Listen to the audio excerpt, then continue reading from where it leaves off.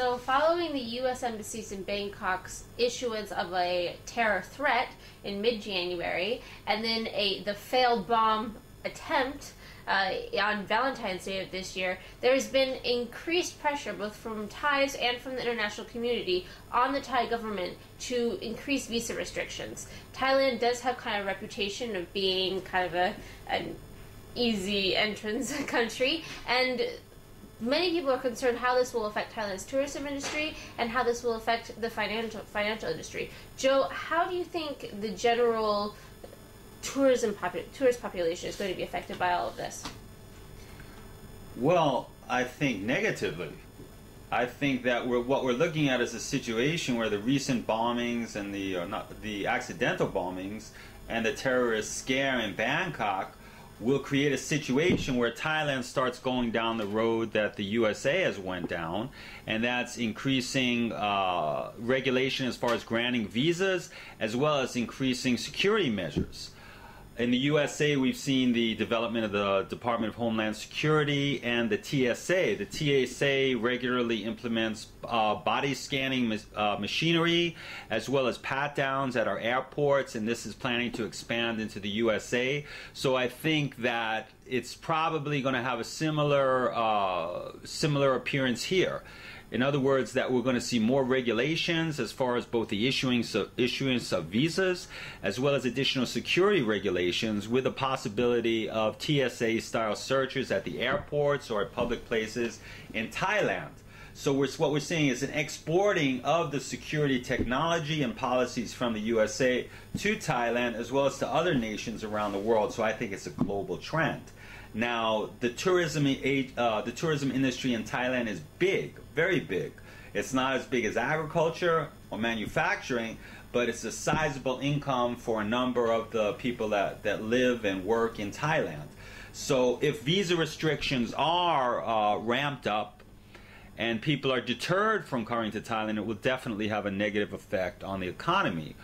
We're not certain what these regulations will look like. But assuming that they're going to target people from the Middle East and Africa, people from Muslim nations, then that's a fairly large chunk of the U.S. tourist dollar. Thailand does have a reputation as being fairly welcome to the global community and people from from a variety of nations. Now, when the U.S. became more strict several years ago, it hurt their industry. It hurt their tourist industry because people got fed up with the visa requirements. It also hurt the educational industry because U.S. previously made a lot of money from people on F1 visas and other educational visa programs to come and study in the U.S. The U.S. lost a lot of that business. So Thailand, if they enact too much regulation and make it too hard for people to come to Thailand, it's going to hurt Thailand in its economic pocketbook. I think we should clarify that as a result of the attempted bombing and the terrorism scares in Bangkok, the media has pushed an image of Thailand as this Wild West frontier where international criminals can come and go and cavort and have a good and wild time in Thailand. That's not really accurate. As we saw last year with the Victor Boot investigation for guns running, for gun sales, arms sales. Victor Boot was accused and ultimately convicted of being an international arms dealer. He was investigated and set up by a joint operation of the United States Drug Enforcement Agency and the Thai police. And ultimately, in spite of a very brave fight against extradition, he was extradited to the U.S. Now, it might surprise some people that extraditions are very, very common in Thailand. There's a number of foreign people that maybe they're under the same mistaken impression that Thailand is a playground for people on the lam and people running from the authorities. But there's an extensive law enforcement network in Thailand. In fact, the FBI has its International Law Enforcement Academy just a few kilometers outside of Bangkok in Nonthaburi. So there's extensive law enforcement cooperation with a number of nations between Thailand and their international counterparts. And in general, those international criminals or people that are are considering fleeing from a current court case or probation or parole and considering coming to Thailand, it's probably not the best idea. And that's disappointing news for some of us, I'm sure. What I was struck by with this discussion was that, in my opinion, and with others' experience in mind, Thailand is already kind of a difficult country to enter. Not as difficult as the U.S. mind, but there are already significant visa restrictions in place. And it's true, however, that there are some countries that can enter residents of some countries who can enter Thailand by flight with a 30-day visa, easy. However, there are a significant amount of countries where citizens cannot enter Thailand unless they've gone through a very long process. People from these countries need to present their financial information. People from these countries need to prove that they have a return flight back from Thailand because the Thai government wants to make sure they aren't going to stay here. People from such countries also need to fill out 3 different application forms. So I can see this process expanding and starting to include citizens of other countries that currently enjoy relatively lax visa regulations. One thing I don't know much about is how this is going to affect the financial community that operates in Thailand. And Joe, do you have any insight on that? Yes, but it's not just the financial community, it's the business community as a whole. There's a number of foreign people that come to Thailand and do business, and in law practice you meet a lot of these people that set up shop in Thailand, either in the form of a limited company or in a partnership or a public company. There's also people that trade in Thailand, they make purchases here. So like most nations around the globe right now, Thailand is intertwined with other nations, and there's a great deal of cooperation between nations. So foreigners come here to do business quite significantly.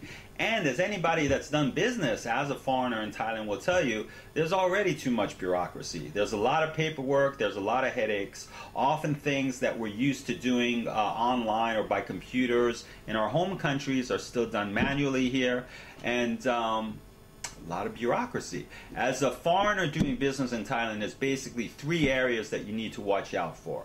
And that's number 1, tax reporting, number 2, money laundering, and number 3, corrupt practices. Now, tax reporting, the nationality that has the biggest burden is naturally the U.S. The U.S. persons are subject to international taxation above a certain level, and to add insult to injury, there's also been a number of new regulations that have come out, notably the HIRE Act, H-I-R-E, and the FACTA Act, that require financial reporting by U.S. citizens that have assets or have financial holdings in banks or financial institutes outside of the U.S. that they have to report these to the IRS. There's also requirements on the foreign banks that if they have U.S. citizen accounts that they have to report it to the U.S. IRS.